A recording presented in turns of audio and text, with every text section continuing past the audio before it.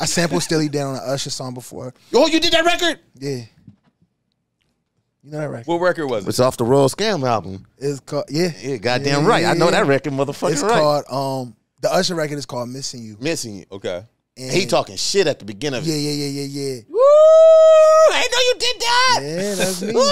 That's me. And Usher had to write a letter.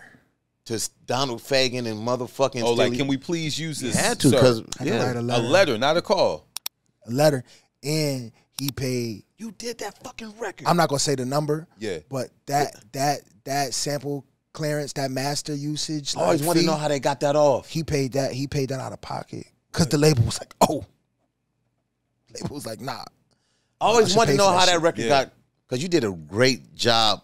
Thank you. I never checked. You know what? My dumbass, I never checked who produced it. Yeah. Because you think about it, you can't really sample Steely Dan. No. Ain't that many? Well, It's like 3, including the Usher record. You got the motherfucking Uptown, Lord Tariq Peter Guns. They hate them. He took that. He took that. Kanye sampled them on Champion on Okay. Graduation. Yeah. He had to do the same thing though. Had to write a letter. Had to write the letter.